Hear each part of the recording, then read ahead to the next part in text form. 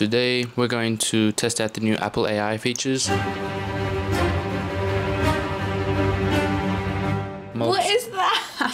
I haven't actually even noticed them on my MacBook at all, and I realized that actually I have the new Apple Intelligence on my MacBook. So I thought, why don't I actually do some research and see if these features are actually going to make any sort of difference in my life at all. If you're interested in seeing if all the hype around the Apple Intelligence is even worth it, then stick around because I'm going to try and push it to its limits and maybe even try and break it. Enjoy the show.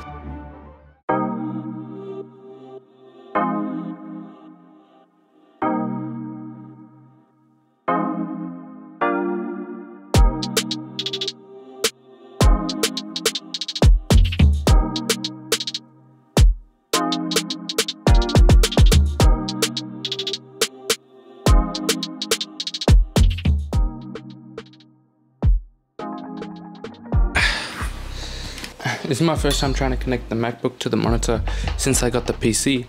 The problem is the monitor only comes with one HDMI port, so it's kind of hard to switch between my Mac if I want it on the monitor or if I want the PC on the monitor.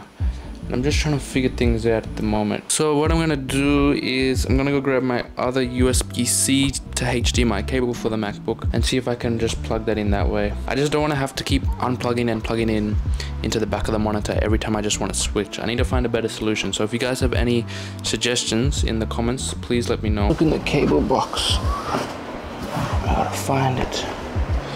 It's in here somewhere. Okay, this should work. And then I also have the touchpad for the MacBook and the Apple keyboard, which will just connect Bluetooth so we can set it up. So let's go get this set up. Bro, I haven't used this. See, before I had a PC, I would always connect my MacBook straight to the monitor, and that would be the whole setup that I had. But since I got the PC, I just haven't used it. Like, if we look at the world and the way that the world is going with AI, it's one of those technologies that's been introduced like the phone was introduced, but the way that AI has advanced, if you had to look at it on like a chart, it's like just skyrocketed in terms of how quickly it's advanced. It's becoming so much more advanced than the hardware and technology can keep up with. All right, guys. Sorry about all the mess around. Now that we've got all that sorted, I really do want to test out the new features of Apple Intelligence on the new MacBook and see if the new Siri is any good. So we have a couple new updates, and yeah, I'm sure a lot of you guys actually feel the same way, that you didn't even notice that you have Apple Intelligence.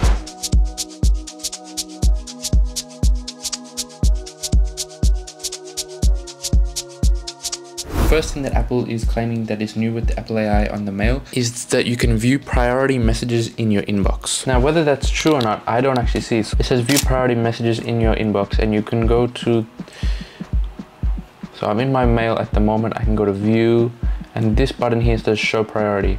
I turn it off, nothing changes. I turn it on,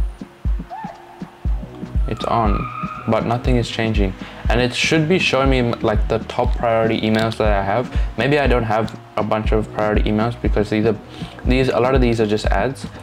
But that is something that is quite concerning with. I do get that this is the first generation of Apple Intelligence, but to be fair, we're in February now and we have had quite a few updates since then, software updates. So that should be something that is fixed. And I have actually been reading on the forums. I literally just typed into Google, Mail Mac priority messages Apple Intelligence, right? The second result is Mac Mail priority inbox not working as expected. So even on Reddit I was reading, and someone said that Apple Intelligence experience is BS. So take that as you will. I think a lot of features are working for some people, a lot of features aren't working. So this is an ad from Nike, this email right here. But the cool thing about this is there's this button at the top of every email, and it's the summarize button. So if you click summarize, it's going to just provide me with a quick summary. So Nike United is for players who want to rise to the occasion and make their dreams a reality. Shop the United collection. So it's just a summary of what the ad is telling me. So I got an email from Epidemic Sound. Have you heard? What if I just want to summarize what they're trying to tell me? But Epidemic Sound is proud to be the home of award-winning artists. Listen to a playlist of Grammy and Grammy award-winning artists. So that's like literally the summary. It's just telling me that they have award-winning artists. And if you scroll down, you can see that there's just more detail of that summary. So this is a cool feature that I like, that will save me a lot of time going through and sorting through my emails, because I can already tell you it takes at least like an an hour to get through all the emails that I need to get through. A lot of the times I don't like to just read the preview and just delete it, because you never know if it's important or not. But this feature that summarizes the email kind of helps you to figure out if it's an important email or not. See, that could have been like a bill that I had to pay for Epidemic Sound, but I know now that it isn't. So the other feature that we have is Smart Reply. If I was to reply to this email, it will come up with these, sort of like what you see in iMessage, and you can see they sort of glowed with the Apple Intelligence colors. But I can just say, okay, let's try got it, and it's gonna create a smart reply for me. It's gonna say, got it, looking forward to seeing you tomorrow. So that's a really cool feature. It's just a quick reply, I don't have to type. So as you can see, Apple Intelligence is doing its part in saving you a bunch of time with emails, which I really do like. Okay, so you know how I said the priority messages isn't working? Another thing that isn't working is it was meant to have a thing called summary previews, and I am not getting that for some reason. So if it tells me to turn it on, I have to, so this, when it's ticked, it should be summarizing these message previews, sort of like you see here with this message here. So this is a message from my girlfriend, and you can see how there's this little symbol that is saying that all the messages she's sent me, you can see all of that is summarized. So for someone like me that's getting bare messages from my girlfriend all the time, I can get a summary of all those messages just by looking at the Apple Intelligence. And I feel like a lot of people just don't know about this. Until a couple days ago, I didn't know about this summarize feature, because it's so hidden in your inbox. Like, you press on a message, it doesn't actually show you. You kind of have to scroll up a little bit, and then you will see the summarize button. So those are the new features. The features that aren't working for me is priority emails and preview summaries. Another cool thing is, if I am, let's say, writing an email to someone, let's just write this to myself. So let's say I'm applying for a job and I'm writing an email to someone, and I want to make it sound a bit more professional. I know it takes some time to craft these emails, right? For me, these days, I don't actually write my emails. I just write just the gist of what I want to get down in my own words, and then I just highlight it. And what should happen is AI should pop up. See this little button here? You press on this button, and you have all these cool features. You can describe your change, make it more professional, make it more concise, whatever you want, but you have buttons down here to make it more concise, professional, or friendly. You can proofread it for different areas if you don't really want to change it around, or you can rewrite it as well. You can grab a summary of it, you can just get the key points, a list table, you can compose. Like, there's a lot of cool things with the writing features that AI offers. So let's just get the key points of this. Gonna grab those key points. I can literally copy it, or I can replace it. Let's replace it, and it's putting it in dot points for me now. I wouldn't send an email like this with dot points. I would grab what I've written and turn it into a bit more professional. It's gonna think for a little bit with this cool new animation, and it'll provide me with a professional email that has a very professional tone to it. So this is a really nice feature, because I barely have to worry about if I'm sounding professional, if I'm sounding bad. It's got proofreading in it. But that's Apple Intelligence on mail. I'm gonna probably take a break now and go cook up some lunch.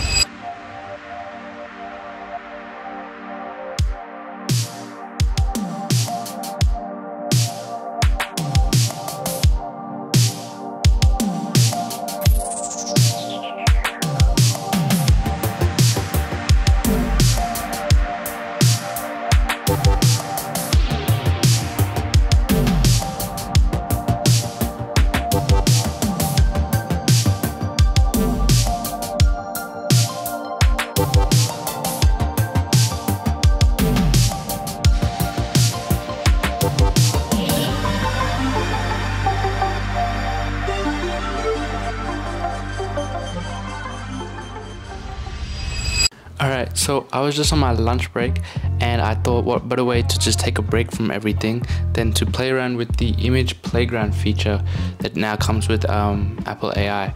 Now the reason I really want to emphasize that I was using this on my break from like my productive work in a way is because I really can't see a way that this will actually be helpful in my day-to-day activities and being productive in my uni, in creating videos on YouTube and that sort of thing. I just don't see how it's going to be a help in that sense. However, I do remember last semester in one of my IT classes, we did have to do a lot of designing, and that meant that we had to make a lot of prototypes for the app that we were making. So for IT system designers and anyone who does a lot of prototyping in their industry, I can see this maybe being quite useful, but that does depend on it being 100% accurate all of the time, which it isn't.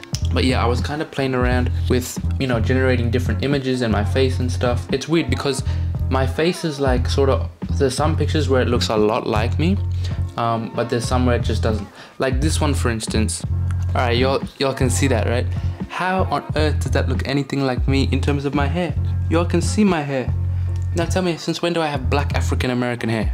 I've heard that with the smiles, a lot of times when it makes images of people that you know in your contacts and it makes them smile, their teeth look really, really weird. It's more for fun than it is for actual work. I mean, it is called the image playground, so I think it's a bit of fun. I mean, it'd be cool in some cases when you don't want to use your real face for like a profile picture. Maybe that's a use case for it. For me at the moment, I can't see this being super useful in my day-to-day life, which is what this video is all about, seeing if the new AI features are useful. It's kind of cool. You could make little profile pictures. But what like purposes can we use? See, that's the same thing that I had. I said like, okay, so this is cool, but what's the use case? This is one of my favorite new features that comes with the new Apple Intelligence, the new Siri. You know how when you're writing your assignments or you're doing your research or writing emails or coding or whatever it is that you're doing and you have that extra tab open with ChatGPT as your AI assistant? Well, now that is built into macOS natively, and you can have conversations with ChatGPT directly through Siri. And here's the best part, you can be anonymous, meaning you don't actually need to have a ChatGPT account. Now yes, personally I do think it is beneficial to have an open AI account because you do have access to all of your chat history, and if you've paid for a more advanced GPT model, you'll have access to that as well. But on the other hand, it does make ChatGPT so much more accessible to the whole world. There are some downsides that I have run into.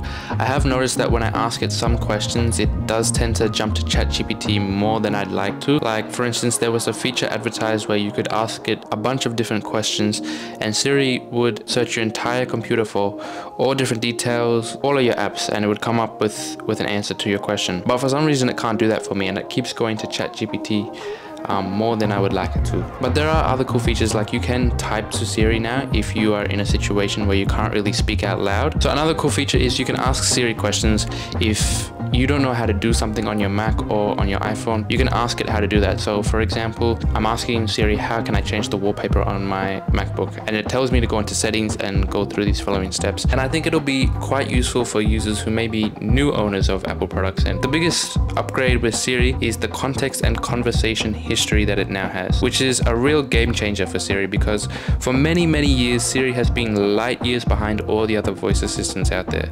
Like it just couldn't compete with Amazon Alexa and Google Assistant because of how limited it was. But now I feel like it is taking the right step and allowing you to almost have a conversation with it, as it remembers each previous prompt that you asked it. Alright, let's delve into one of the features that could seriously level up your productivity on your Mac: notification summaries and reducing interruptions with Apple Intelligence on Mac. So here's the deal.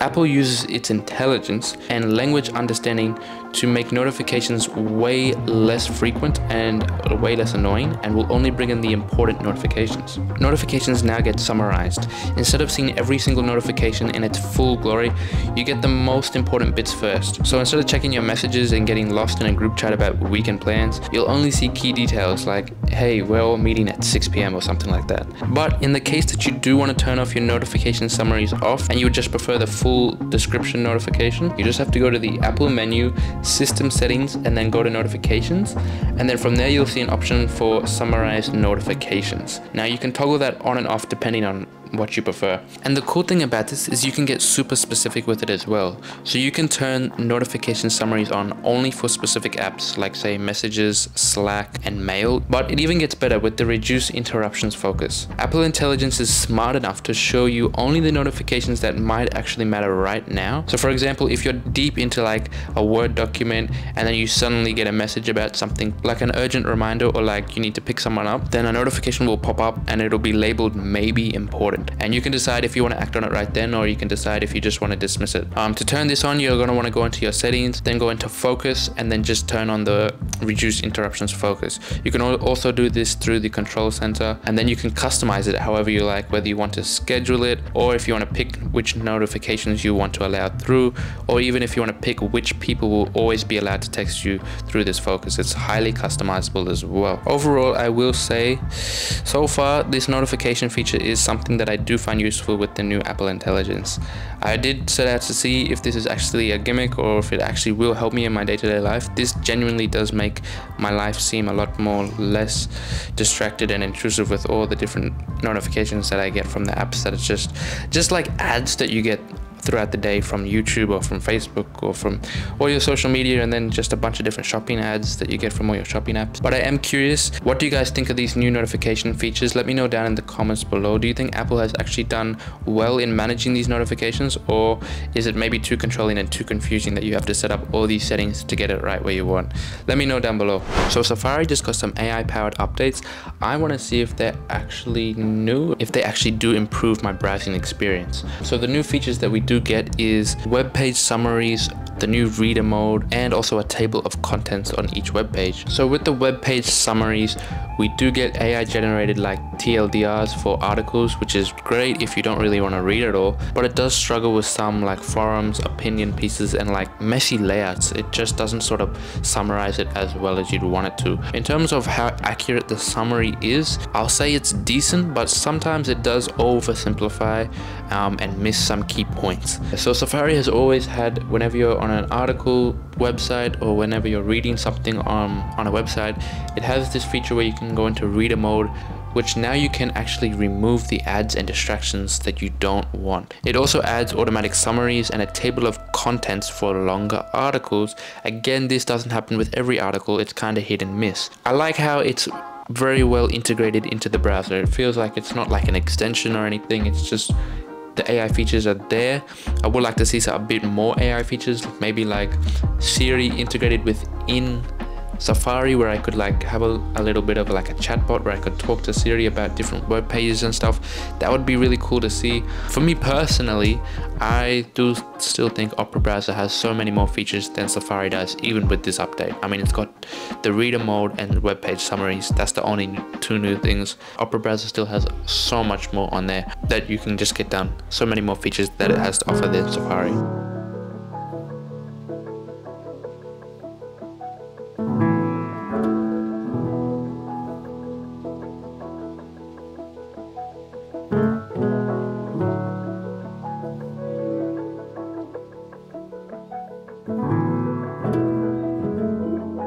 Okay, now we're going to get to my personal opinion overall on the whole Apple AI thing. Now, me being an Apple fanboy, I will be honest, I was very skeptical of the whole new Apple Intelligence at the start when they first brought it out, because I've been for years and years and years just been disappointed with the very minor upgrades that they've had in iPhones over the years, and even with MacBooks as well.